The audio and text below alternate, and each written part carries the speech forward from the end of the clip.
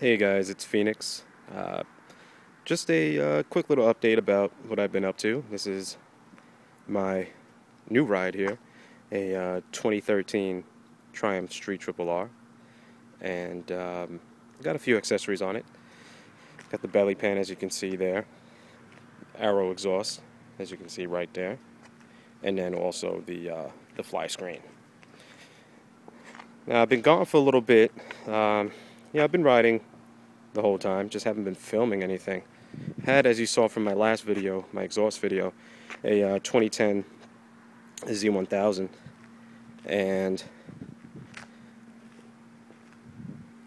basically had an accident with it.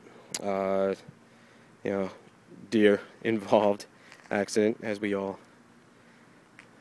experience once, at least I think, in our time riding. And if you don't, you're extremely lucky, in my opinion. But basically lost out on that bike. But I was lucky enough to be able to pick up this one, and it's a great bike. There's not much more that I would want out of a motorcycle that this doesn't offer.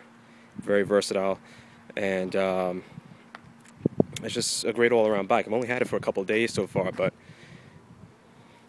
I'm loving it, man. I really am. So I'll probably do a comparison video between the Z1000 and the Street Triple R, later. But for right now, I'm just going to let you hear what it sounds like, because that's important to everybody, right?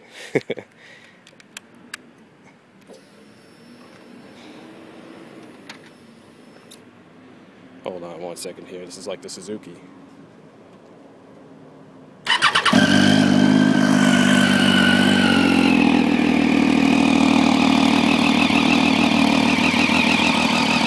So this exhaust is a custom exhaust for this bike. I don't know if it comes. I don't know if it comes on the Daytona, but I think it looks cool. I did ride into work, so it should be warmed up a little bit. Let's see what it sounds like.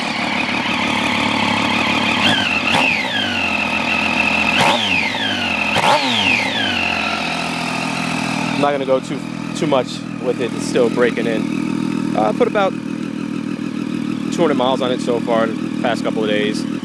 And, like I said, compared to the Z1000, I'm very happy. I'll do a comparison video at another point. But uses 87 octane, and it was getting me over 40 miles to the gallon. So that lightweight, fun, great acceleration, incredible handling.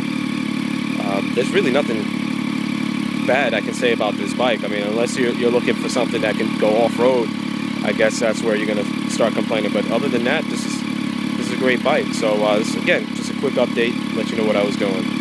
Take care, guys.